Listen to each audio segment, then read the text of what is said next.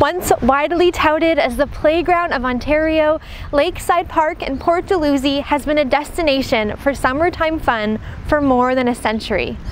What started as a boisterous port town grew to be a hub of entertainment, leisure, and play that drew thousands of locals and tourists each summer. I am standing in Lakeside Park in Port Dalhousie of St. Catharines, Ontario to bring you History from Here, a video series presented by the St. Catharines Museum and Welland Canal Centre.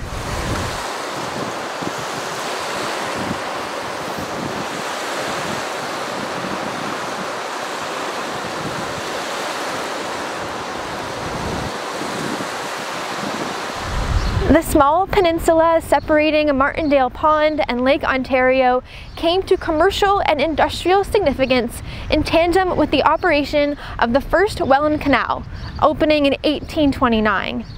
In these early decades, the port town, situated at the entrance of the canal, was known for its lively taverns and establishments where Great Lakes sailors and canal workers could gather, connect, and organize together.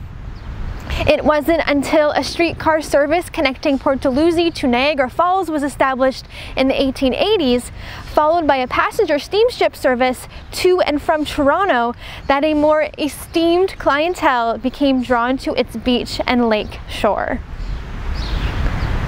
Recreation and leisure were relatively new concepts in the late 19th century, but the enjoyment experienced at Lakeside Park caught on quickly. What first started as a beach for swimming and paddling grew to encompass a sprawling amusement park.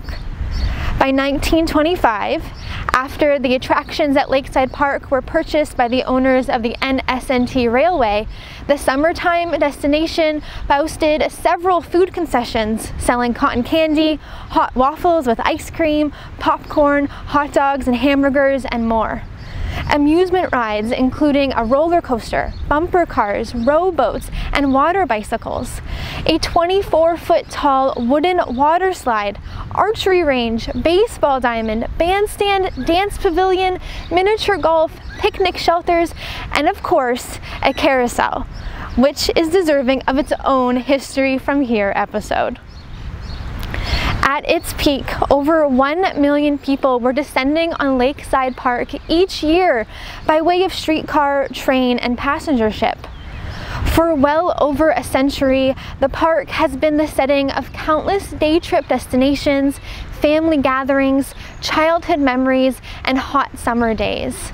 The backdrop for weddings and summer holiday festivities, the inspiration for rock songs, and the gathering spot for thousands in the Black community celebrating Emancipation Day with the Big Picnic. Lakeside Park has long encompassed our collective love for summertime.